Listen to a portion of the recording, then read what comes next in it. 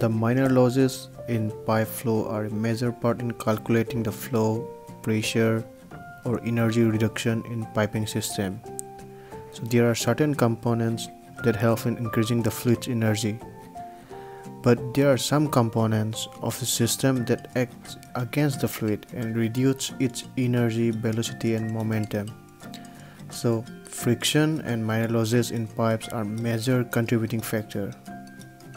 Minor losses in pipe are due to sudden expansion, due to sudden contraction, due to bending in pipe, due to pipe fitting, due to an obstruction in pipes, etc. So today we'll be doing an experiment on sudden contraction.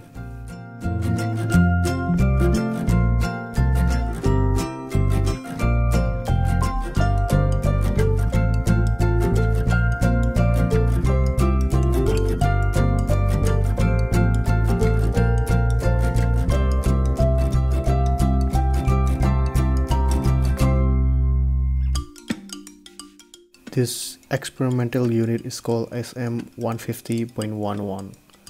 This experimental unit allows to study the pressure losses in pipes, piping elements, and set of devices.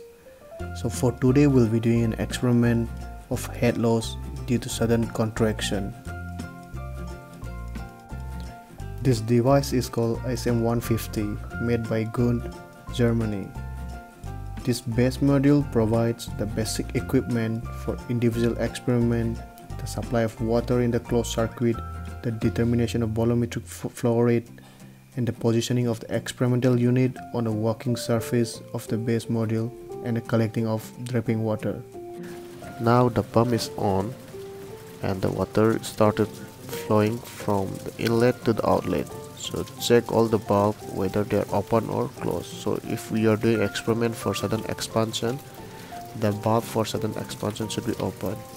Then the water went directly to the outflow.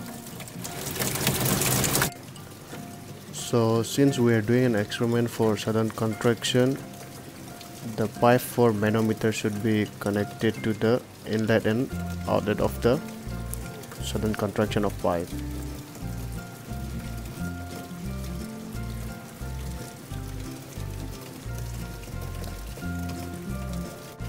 Now the inlet of sudden contraction is connected to the second pipe of manometer.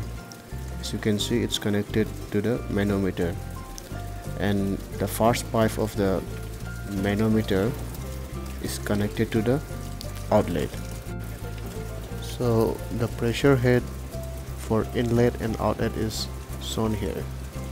Also we can see that there's a reduction in the pressure of outlet and increase in the inlet, which means that there is a reduction in pressure when the area is reduced, which proves the Bernoulli's theorem.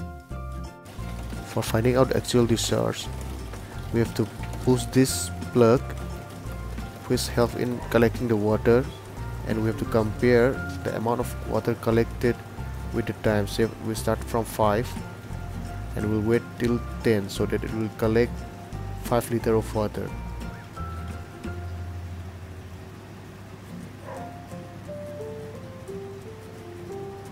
So for 5 liters, starting from 5, we got 13.7 seconds.